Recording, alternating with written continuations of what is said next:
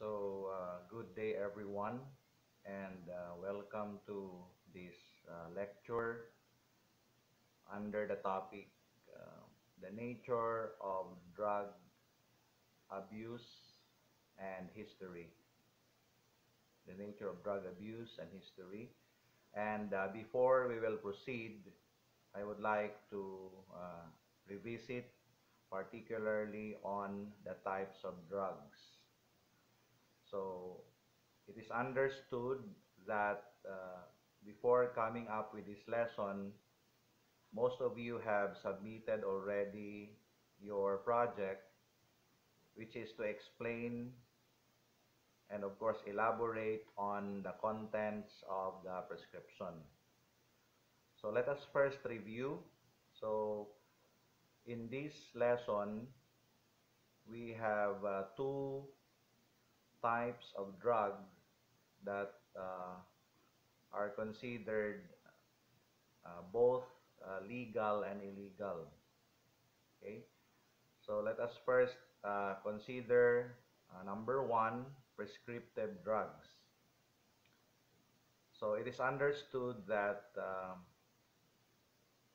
antibiotics, for example, are considered as prescriptive drugs.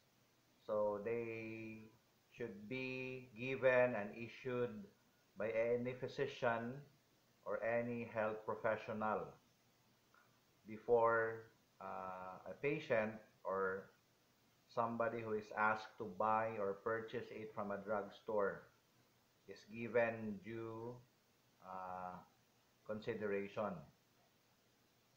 So without the written authorization from the doctor or any health professional, it is illegal or it is not allowed for any drugstore or any pharmacist to dispense such medicine.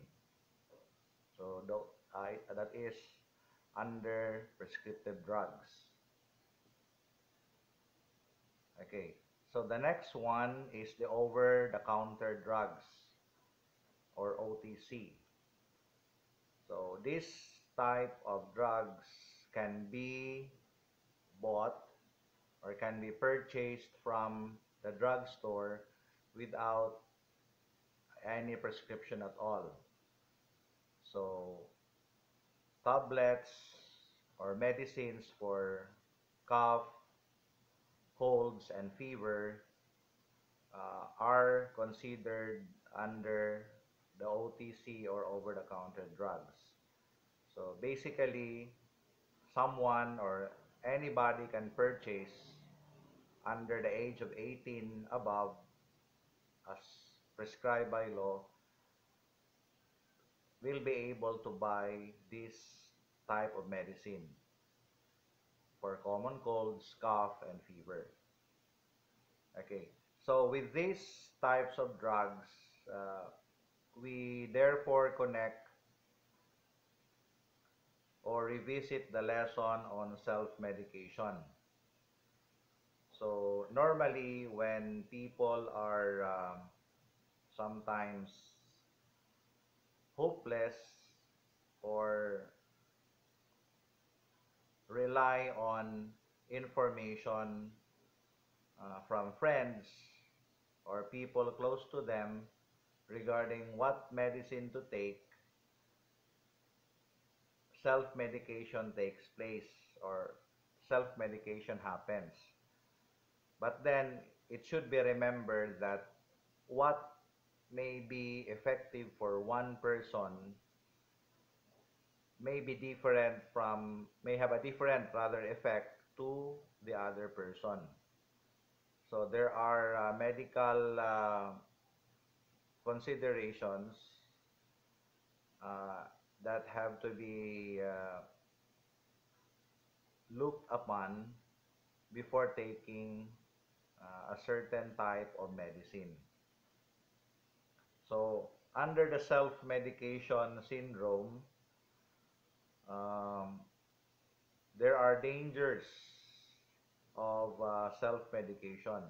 Actually, you already have understood some concepts on self-medication but allow me to enumerate the possible outcomes of self-medication. First is uh, there are, of course, adverse reactions towards the drug. Okay, example is allergies that uh, can be classified as mild allergies to severe allergies. Okay, the second one is uh, the body uh, sometimes, if not immune to, rather, if already immune rather to a particular type of medicine, there could be a little to no response. Okay, so it's possible that there is a non-response of the patient to the drug due to incorrect drug usage. Okay, remember that when a physician issues or gives a patient prescription, there is a very specific dosage for the medicine to be taken. Okay, since it is self-medication, it is understood that uh, the one taking the medicine have no idea at all on the amount of the medicine to be taken. So it is really considered as dangerous. Number three, um, there is also a problem on toxication, or there is some level of toxicity uh, with respect to overdosage, which may lead to severe reactions such as nausea, vomiting, rashes, and etc. Okay, so number four, the last of this self-medication syndrome, um, when a patient finds the medicine effective, finds the medicine to be helpful, the effect could be habitual, or the effect could be habit forming. So and sometimes if the period of using the medicine takes a long time already, the body becomes immune, and sometimes the body looks for uh, other types of drugs to be taken. Okay, and especially when such drug is already taken for a longer period of time, and its effect also sometimes may not be felt by uh, the self-medicator, especially when such medicines are no longer needed. Okay, so that is under the self-medication syndrome. So how do drugs work? That is the first question, no, that to be asked. So of course, as I have mentioned earlier, there are certain dosages that a physician would indicate under the prescription. So the first is the minimal dose.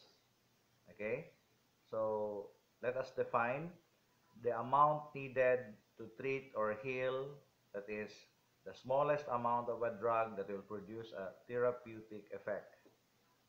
Okay, so this is the first level of dosage, the minimal dose. The second is the maximal dose. From the word itself, it is defined as the largest amount of a drug that will produce a desired therapeutic effect without any accompanying symptoms of toxicity. So, though it's maximal already, if it is issued or if it is demanded by a physician, it is still safe, and it is guaranteed that um, there is no toxicity. Okay, So the physician is knowledgeable uh, on what medicine uh, to give or to issue or to prescribe, considering the some physical symptoms from the patient. Okay, so we have number three, which is toxic dose, the amount of drug that produces untoward effects or symptoms of poisoning. So that is one danger of self-medication. The patient might be taking it incorrectly, so there will be symptoms of poisoning. That is toxic dose. The fourth one is abusive dose. It's the amount needed to produce the side effects and action desired by an individual who improperly uses it. Okay, so that will be considered under drug abuse already. And the fifth is the lethal dose.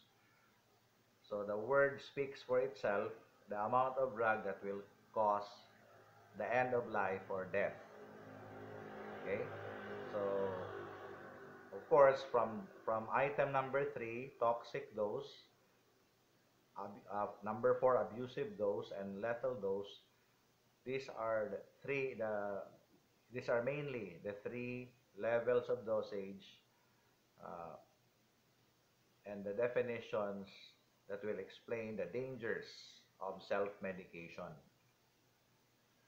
Okay, so the next subtopic is we ask how drugs are administered.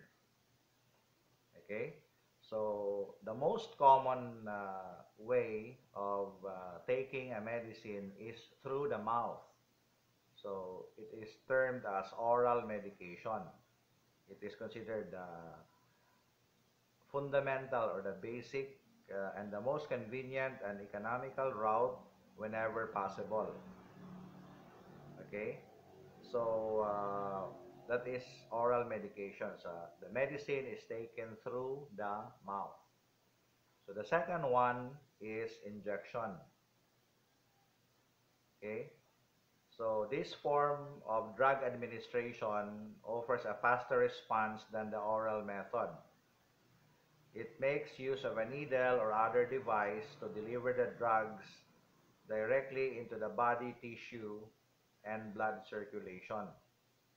Okay, so for example, intravenous fluid, the intravenous fluid like the dextrose, uh, of course, uses a needle to inject into the body for a faster response.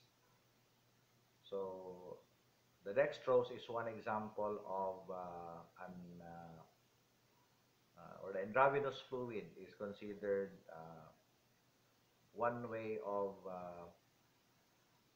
administering drugs. So the third one is inhalation. So this is a very common method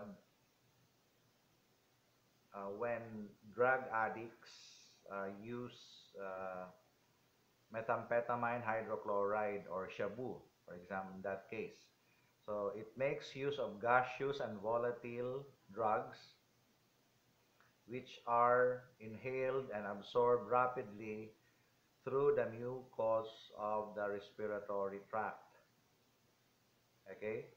So you don't see any patient inhaling drugs, okay, for a normal illness. Okay? So inhalation is is a manifestation that a particular drug is not allowed or illegal.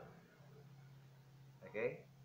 So number four, let us proceed, is topical. Okay? This refers to the application of drugs directly to a body site such as the skin and the mucous membrane. Okay? Number five is iontophoresis, the introduction of drugs into the deeper layers of the skin by the use of special type of electric current for local effect. Okay, so these are the five uh, types of administering drugs. So let us move further with the concept of toxicology. So a drug may cause effects because of any of the following. The first is overdose. It's a common thing. When too much of the drug is taken, uh, and there are, of course, extension of its effects. So that is self-explanatory. The second is allergy. Okay, some drugs cause the release of histamine, giving rise to allergic symptoms such as dermatitis.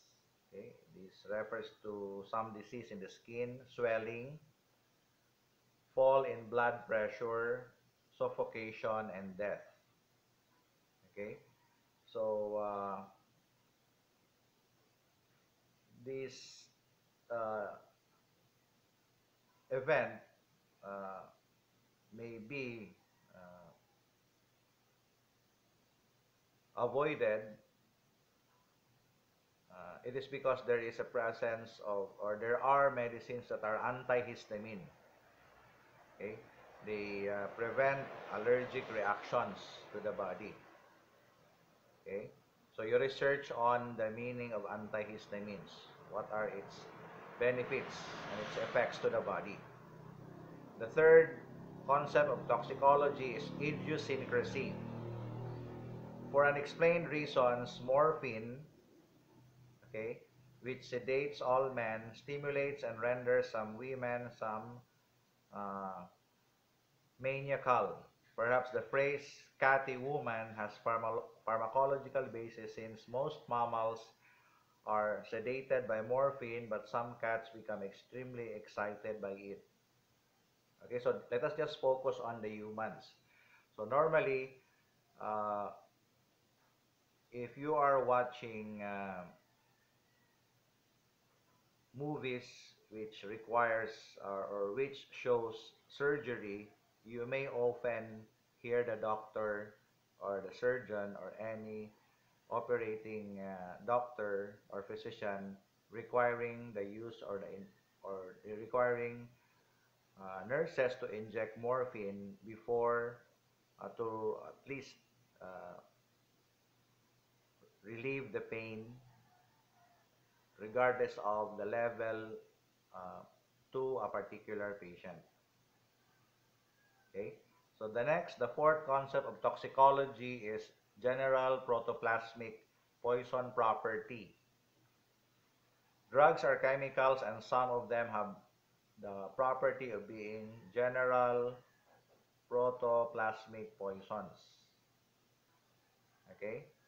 So drugs could be poisonous if used improperly, and especially if it is taken without the knowledge or without the authorization from a health professional, and or in this case a registered doctor of medicine like a pediatrician.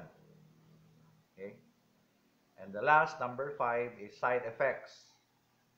Some drugs are not receptors for one organ but receptors of other organs as well. The effect in the other organ may constitute a side effect which is unwanted. Okay? So, I could give you a concrete example. So, medicine, particularly for arthritis, uh, if taken periodically, if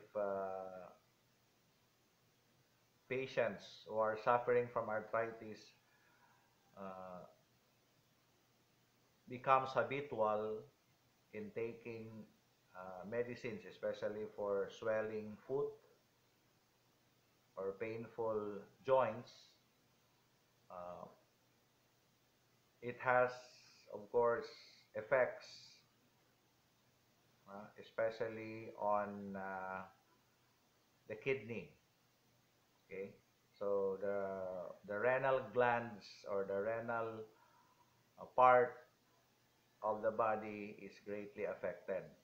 So it affects the kidneys. No?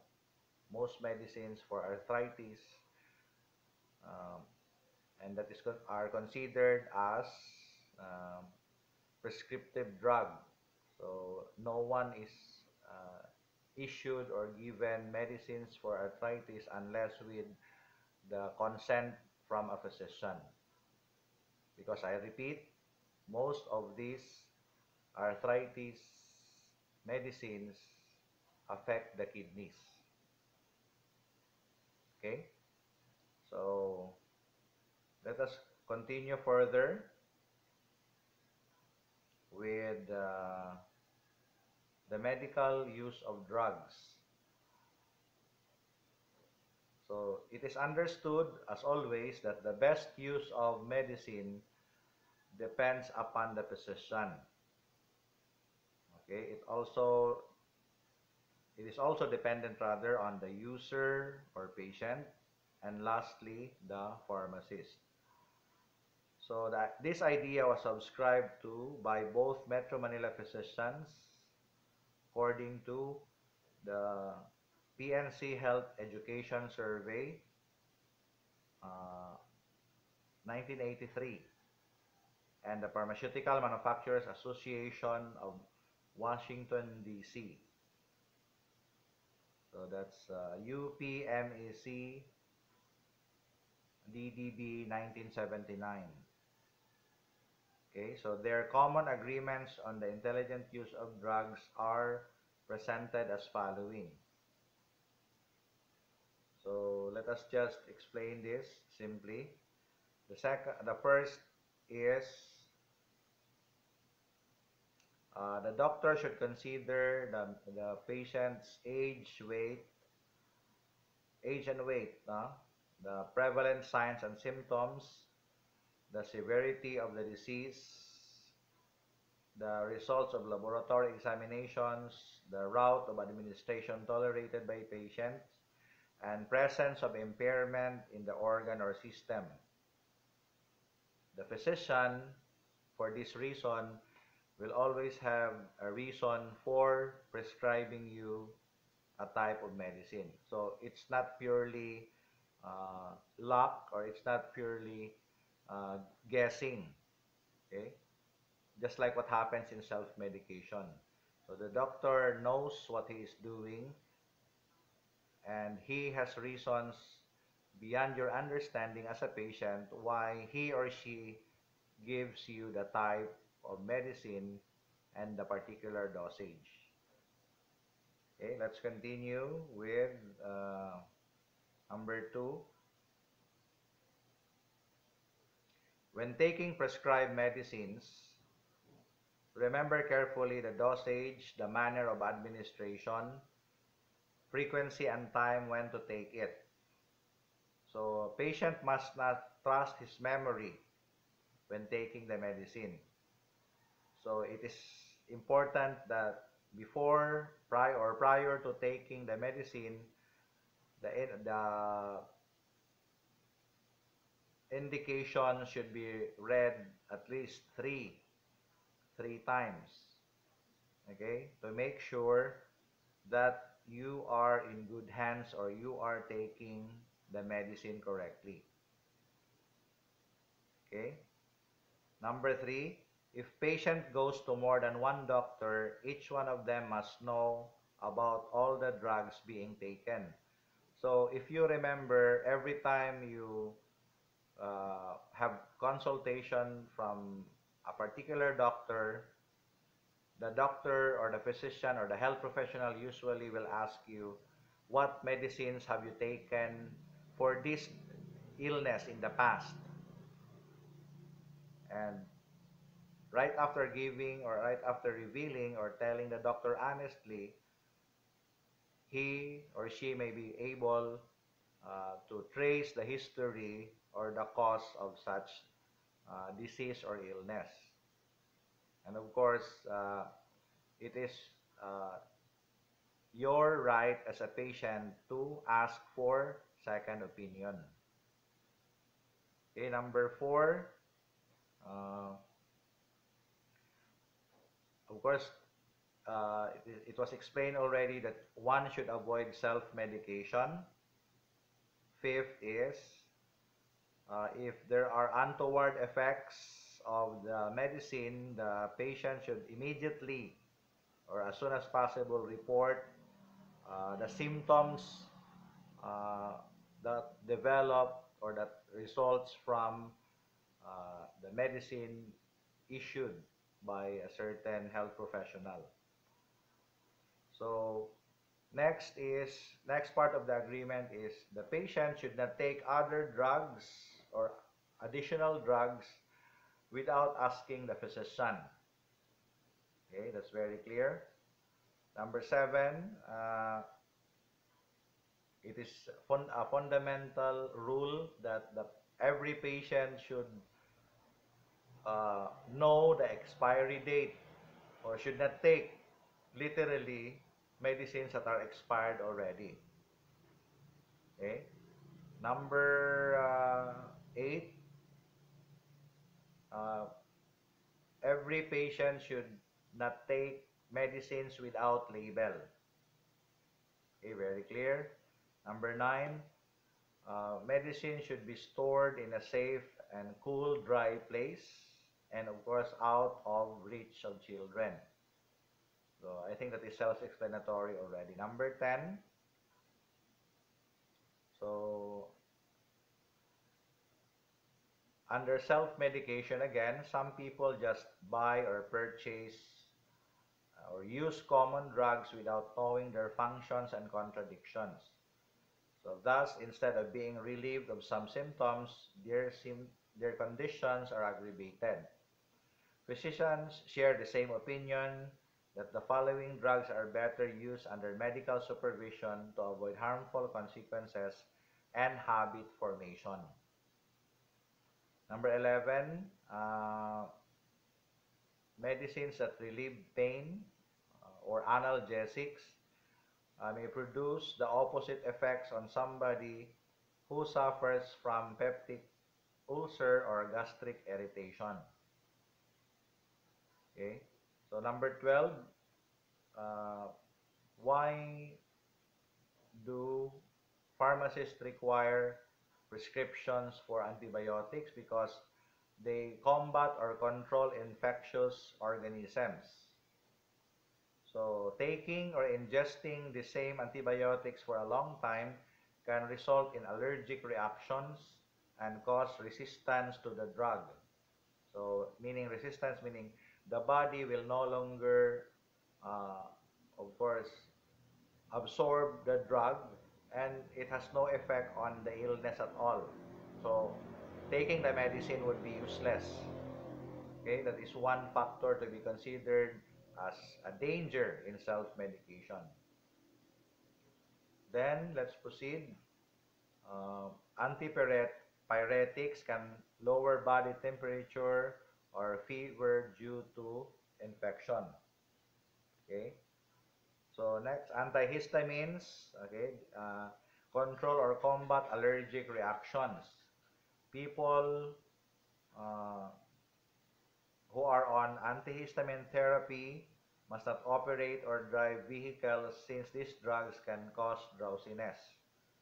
Okay, so there are medicines that are not to be taken, especially for under the jobs that are classified like driving or operating a machine or a vehicle, because they can cause drowsiness that will lead to being sleepy while at work. So it's very dangerous. So number 15, contraceptives prevent the meeting of the egg cell and sperm cell. Okay, so this is of course classified as for married people, and of course those who are practicing uh, having multiple partners at the same time. So there is, of course, sexual relationship.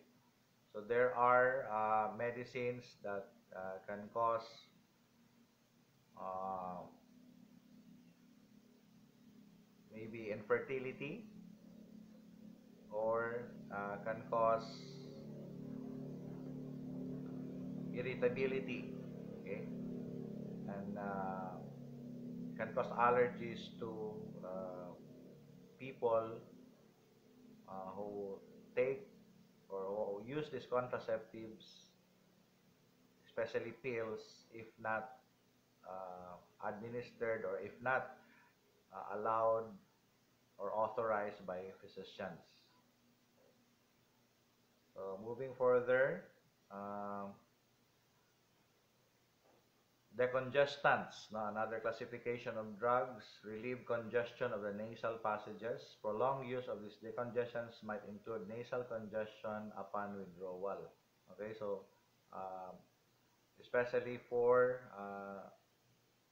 adult or children suffering from uh, colds. Okay, so when you say nasal congestion, you will have difficulty breathing through your nose because of nasal congestion, and overuse or the abuse of taking decongestants may lead to, uh, of course, the negative effect of nasal congestion upon withdrawal or when you stop taking those type of medicine. So expectorants is the expulsion of mucus and phlegm from the lungs and the throat. In this case, for cough medicines or syrups. They are not drugs of choice for the newborn that does not know to cough the phlegm out. Okay, so newborn infants or babies are never given expectorants.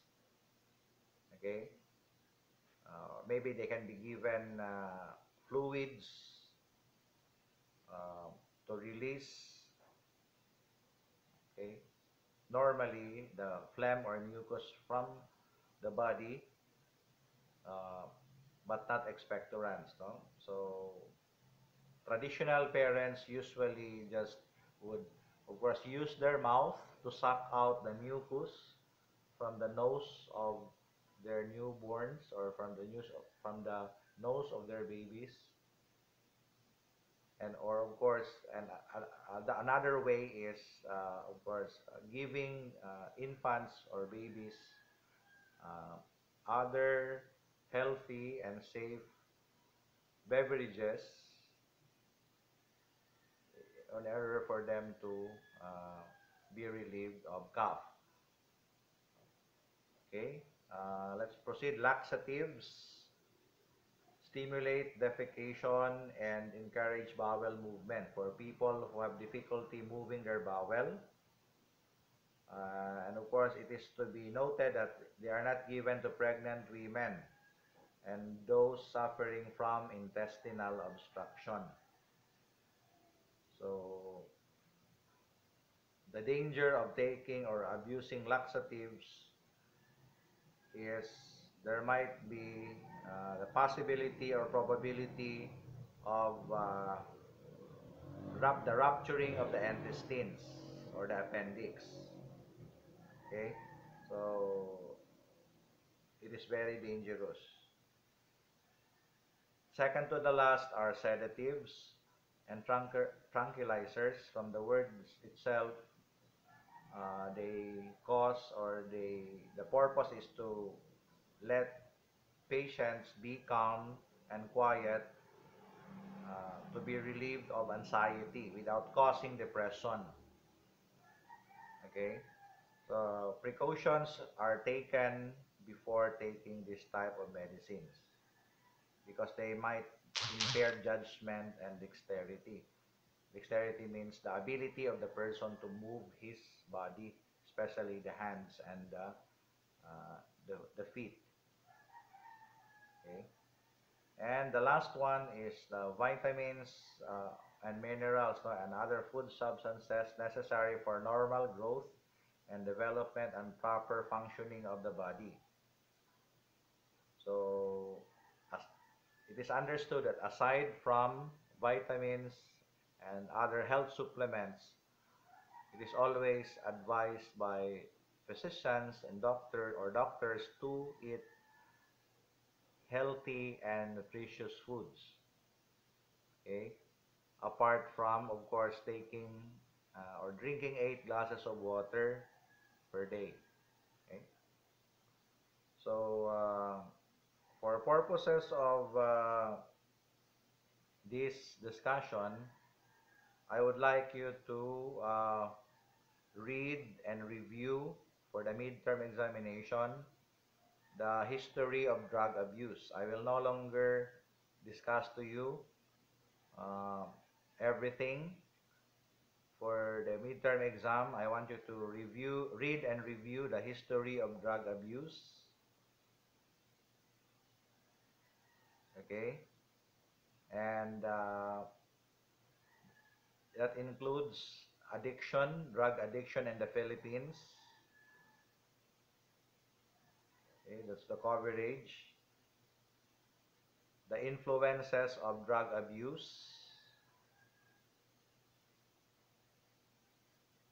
the concept of drug addiction, and the underlying causes or influences of drug abuse. Okay, including the biological factors and the common causation of drug abuse. Okay, so I will repeat. No, for further information, you will study the history of drug abuse for the second time, and under that include the history of drug abuse and addiction in the Philippines. So there is the first one is the global history or the universal history of drug abuse. The second is particularly the same topic in the Philippines. Okay, and including, of course, the influences of drug abuse, and under which there is concept of drug abuse and the concept of drug dependence, then the concept of drug addiction and their respective attributes. Okay, underlying causes. Lastly, the underlying causes or influences of drug abuse, and under that, considering the subtopics under biological factors and common causation of drug abuse.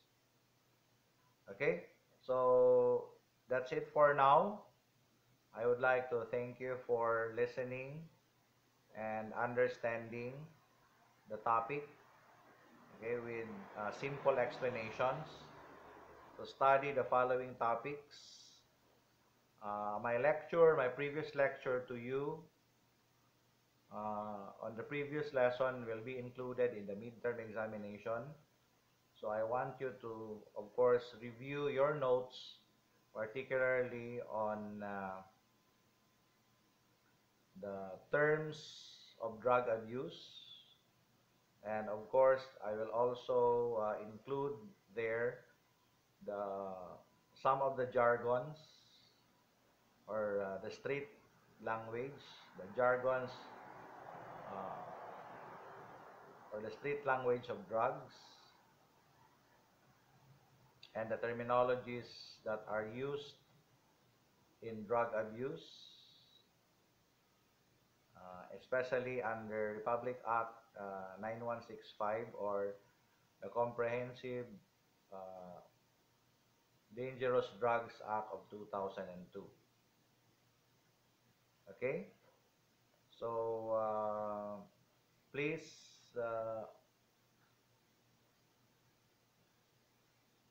make sure to comply with your school obligations and make sure that you are aware of the schedule during the examination. With that, thank you very much once again and good day.